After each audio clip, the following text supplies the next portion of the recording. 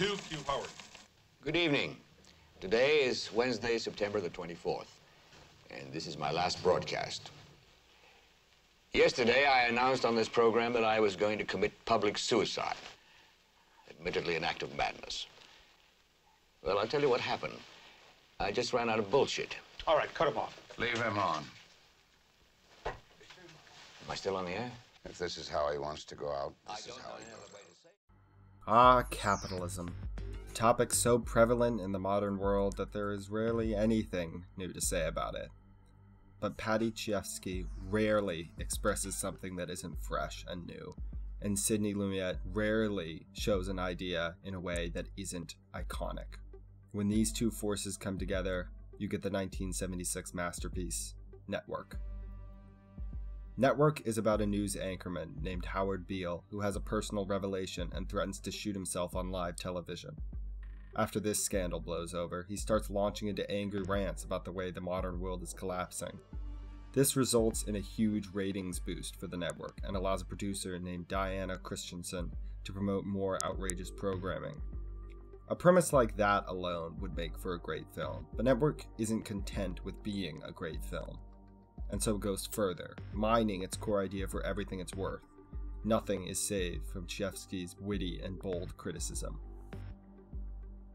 Sidney Lumet is always a master of the craft. He's been breaking all the rules and making the films others won't since the beginning of his career. His hands are all over this film, from the editing to the cinematography to the blocking. This entire film feels like one complete piece. All of the stories come together at the end, and to be honest, there aren't that many side stories. Most of the film is devoted to the main plot, which is incredibly strong. All the characters feed into one another. You never feel like a character exists just for the sake of existing, or that they are... You never feel like a character exists just for the sake of existing. They're all crucial to the plot, and their character arcs revolve around the themes of the film. The one problem with this film has to do with the pacing. After Howard Beale's initial threat, there's a bit of flip-flopping with the studio. Different characters want to put him back on, other characters want to take him off forever. It all just kind of lags on a bit. However, it ends up landing on its feet and continuing forward, but that's one of the times that I could feel the film's plot dragging a teeny bit. Owen Roserman's editing is fantastic. It connects all of the different plot points, all of the different opinions, and really gives the feel of an endless stream of information and news coming out of the television. Network takes place entirely in New York City, and you really get a feel of the place. Most of the scenes take place in offices, and the film is a very upper management, white-collar style of production design. It starts out with the characters and plot fitting perfectly into their environment, but slowly, as the plot goes on and their plans descend into madness, the production design changes. The stage of the news show changes from an average talk show into a strange pseudo-church. There is a narration in the film, which I don't 100% get the purpose of. It's never explained, to my knowledge, who is giving the voiceover. There is probably an explanation, I just did not catch it. However, I do think the voiceover is a good choice. It lends an almost documentary-style feel to the film. Sidney Lumet's direction is meticulous, creating visually dynamic and engaging scenes. As the network's power struggle is upended, you can feel that in the editing, you can feel that in the production design, and you can feel that in the cinematography. Lumet skillfully navigates tonal shifts between satire and drama. This film can get very funny on one hand and very serious on the other, but it still manages to juggle both perfectly. The cinematography contributes to the film's gritty and realistic atmosphere. Normally, I'd be a little put off by a film where the cinematography feels stuck in their time period. That's what makes a lot of indie early 2000s movies kind of hard to watch for me, because I can tell that they are so far stuck in their time. But network cinematography, while being a part of that, only heightens its story. It feels 70s, exuding the energy of the time and the place so perfectly. It makes the movie feel even more real. The screenplay in Network is razor sharp and moves at a breathtaking pace. Every character rips into their enemies with truly Shakespearean level dialogue. Faye Dunaway is everything you want out of a manipulative and power-hungry character. She goes from a person to root for to a character that destroys her own creation when it gets out of hand. Dunaway got buried in awards for this film, and she deserved it. William Holden is the tragic character in Network, an old school guy whose morals can't survive in the modern world. He fights, but is confronted with cold indifference from the network and gets thrown out. I gave you the show, Schumacher. I'm putting the network news show under programming. Mr. Ruddy has had a mild heart attack and is not taking calls. In his absence, I'm making all network decisions, including one I've been wanting to make a long time. You're fired. I want you out of this building by noon. I'll call the security guards and have you thrown out if you're still here.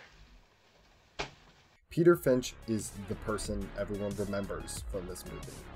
His performance as Howard Beale is the tip of the spear, bursting with power and madness. Finch tells us to sit down and shut up, shattering any doubts the viewer may have had about the film as soon as Finch raises his voice. My favorite performance is from Robert Duvall. He embodies greed and the ladder of success so well. He stabs people in the back to try to be in charge, but is defeated in just one night. Duvall is so entertaining in every scene and works off the other actors brilliantly.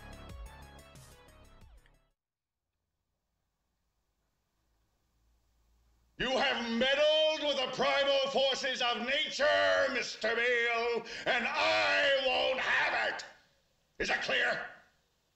You think you merely stopped a business deal? That is not the case. The Arabs have taken billions of...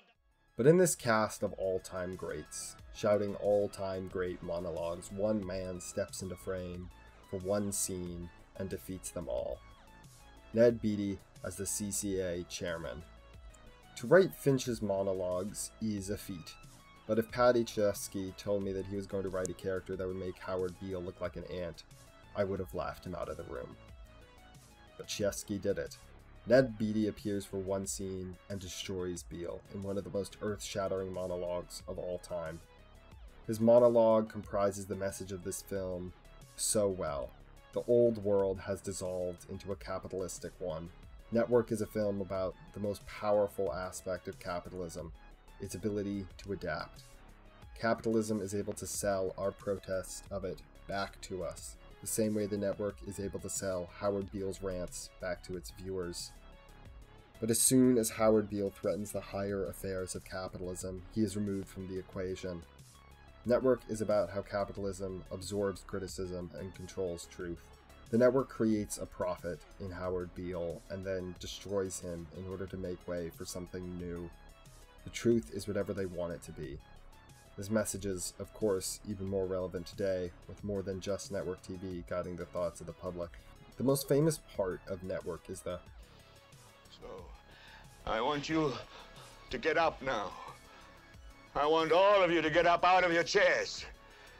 I want you to get up right now and go to the window, open it, and stick your head out and yell, "I'm as mad as hell, and I'm not gonna take this anymore!" Still, I feel like focusing only on that moment, which is amazing, takes a little bit away from the film because it reduces it to that one iconic scene. There are so many iconic moments in this film, and so many incredible scenes. If you jump to a random timestamp in Network, you will find a scene that is entertaining, well-crafted, and incredibly well-written. Network is an exploration of corporate greed, sensationalism, and the ethics, or lack thereof, in the pursuit of ratings. Its relevance is only intensified in the digital age, where news and entertainment continue to blur together, and Network remains a thought-provoking and cautionary tale by one of the greatest directors of all time.